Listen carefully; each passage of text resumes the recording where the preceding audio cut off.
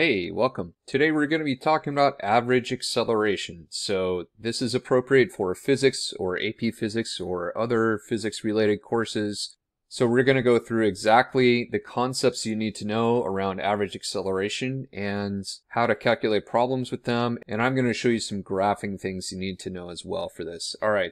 So just a quick recap. Where have we been? I have just done a lesson on slope of a displacement versus time graph. I will put a link in the upper right for that if you missed that and you need a little background understanding what's going on as you think about a velocity versus time graph. This lesson is on average acceleration, graphing acceleration and acceleration due to gravity. And building on that, our next lesson that we're going to go through is comparing position velocity and acceleration versus time simulations. So there's some great simulations out there and I'm going to show you those, talk you through a couple of them, get you started in case you want to click on a couple links and mess around with them yourself, just enough so that you can understand what you're doing and the background for what's going on. So that's where we're going with this. All right, and so let's start with acceleration. So acceleration is the change of velocity of an object over time. So it's velocity divided by time, you could say. And it's a vector, and so direction is required. Vectors mean specific things. It means that there's a direction associated with it. And our basic equation, our basic acceleration equation right here is going to be this, delta v over delta t. So v final minus v initial,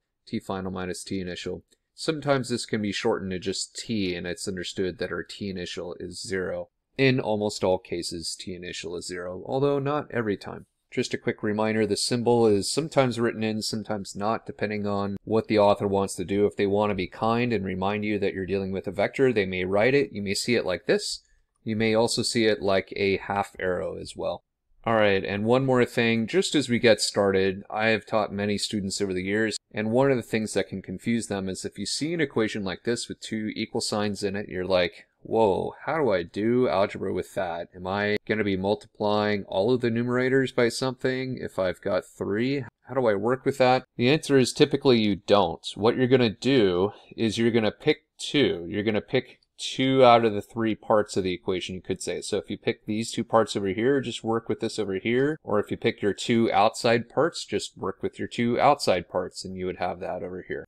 Alright, and so let's see how to do an example problem. And so I made up a problem here about a child that puts a marble on a ramp. So the marble starts from rest, and after 3.45 seconds, its velocity down the ramp is 2.22 centimeters a second. What is the marble's average acceleration down the ramp? Alright, so let's tackle this. First of all, you're going to want to assign a axis. So you're going to want to make the forward direction positive, backwards direction negative. And since we have a ramp, to make this easy, we're going to make the x-axis parallel to the ramp itself.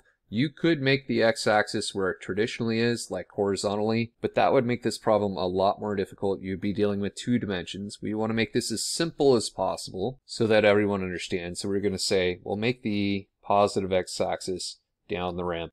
Alright, and so our equation is average acceleration is delta v over t. We can write what that means. Anytime you have a delta anything, that means change, and you start with your final minus your initial of whatever it is you're dealing with. You go ahead and plug in some numbers, and you end up with this as your answer, 0.644 centimeters per second squared. I do want to point out before we move on that this is going to be positive. I did not write this as a positive. It's implied that it's there. Just keep that in mind, that direction is important when we're working with vectors. Next up, before we move on, I do want to talk about these units right here because this is a bit wacky. Most students, when they first see something like this, they have no idea what this means, and that's okay. So first of all, I do want to say the acceleration you're going to be dealing with in a physics class or an AP physics class or another related class is usually going to be in units of meters per second squared.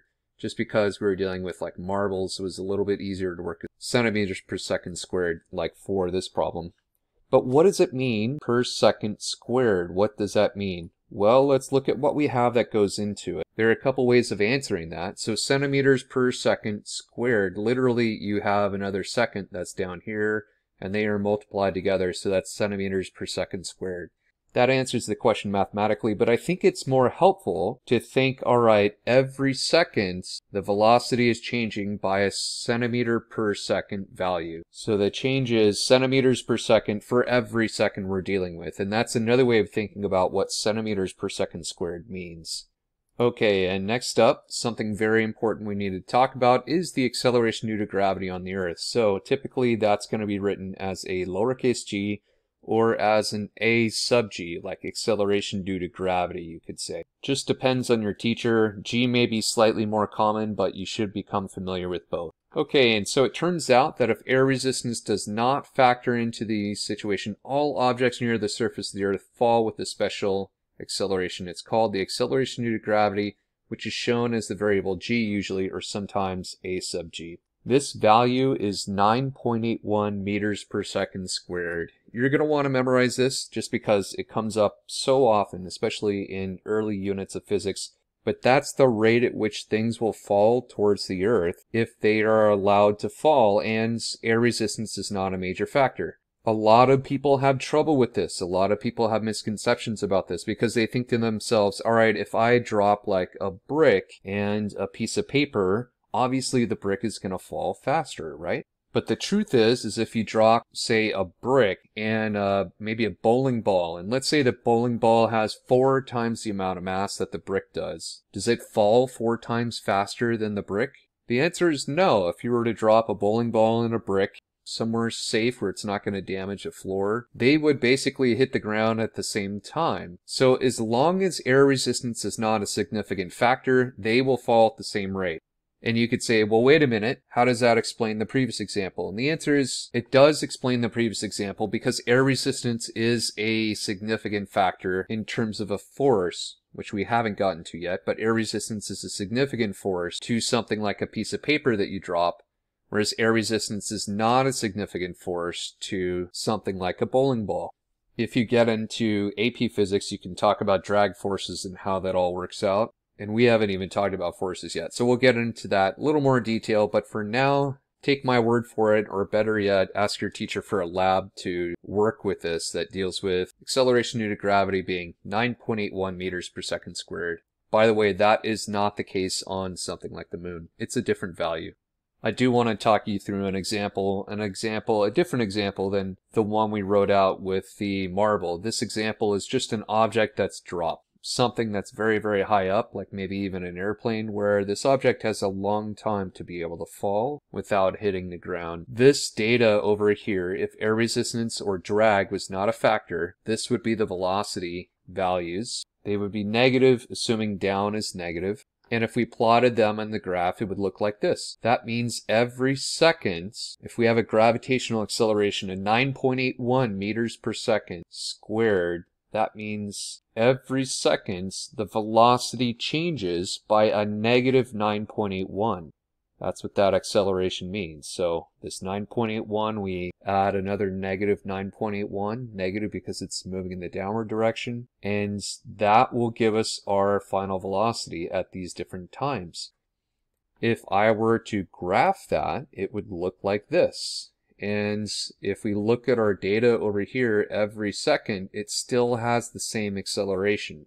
And one thing that's really powerful and interesting about this is that this slope right here, the slope of this, is going to give us our instantaneous acceleration during that time. So if we look at the slope during this time right here, any point along this line, like you could say, well, what's the acceleration at 4 seconds? Well, that would be minus 9.81. Okay, well, what is the acceleration at 2 seconds? Well, that would be minus 9.81 meters per second squared. Well, what is the acceleration at 6 seconds? Well, that would be negative 9.81 meters per second squared as well.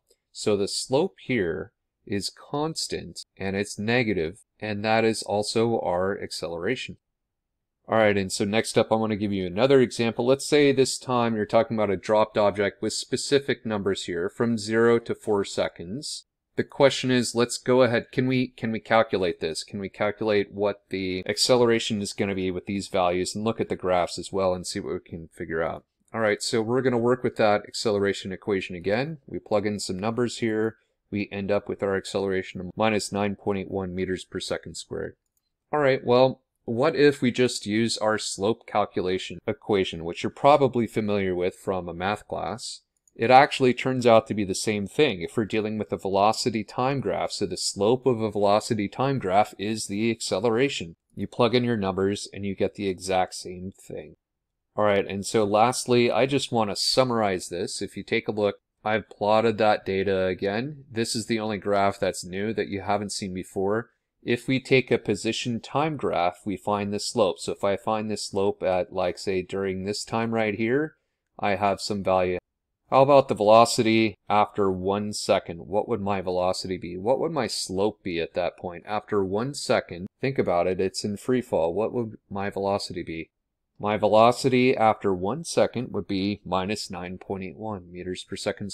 At 2 seconds, it would be another negative 9.81 added on to that, you could say. So it would be like 19.6 or something like that. And importantly, I want you to take a look at this graphic right here. So if you have a position versus time graph, finding the slope or taking the derivative gives instantaneous velocity. If you are not in calculus, you probably do not know what I'm talking about with finding the derivative, so don't worry about that too much. But if you're in calculus or in AP physics, you need to pay attention to that. So you take the slope of this position time graph and you get your velocity.